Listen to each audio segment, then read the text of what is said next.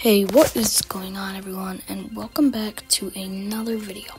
Now, in today's video, I am playing Tears of the Kingdom, and I was making Breath of the Wild videos earlier, but I recently got Tears of the Kingdom, and I went through my whole playthrough. I beat the game, and today I'm going to show you a duplication glitch. This was not found by me, and I'll show you who it was found by.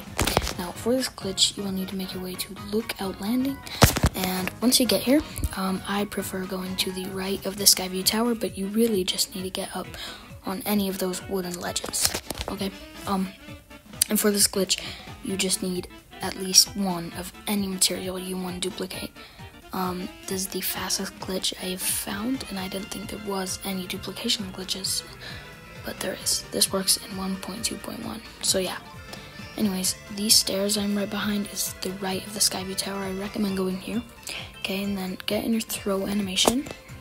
Okay, and I'm going to use diamonds. Oh crap, I messed up. So yeah. Why is this so hard for me to just... Why, universe? Anyways, basically, just get in your throw animation. And right here, how I'm gonna explain it.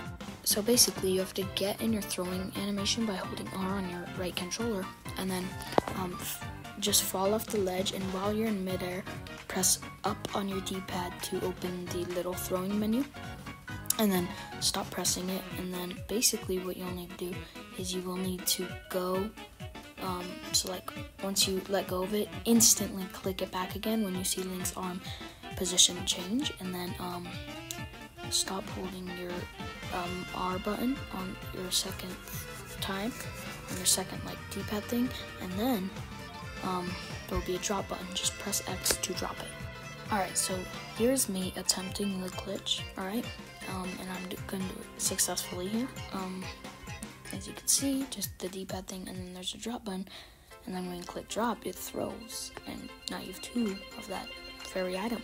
It's an amazing tool that I use, and yeah, that is how you do this glitch, but this was not found by me, it was found by Yang Game. I will put him up on screen right now. Make sure to go subscribe to him, because he makes some amazing Tears of the Kingdom content. Also, if you would like, please subscribe to me, it would really help out. Anyways, I will see you guys in the next video. Have a great day, and peace out. Oh, and if you want more tutorials like this, then I definitely recommend subscribing. I make lots of tutorials. That's what my whole channel is about. And now I'm actually gonna go. So, yeah, peace out.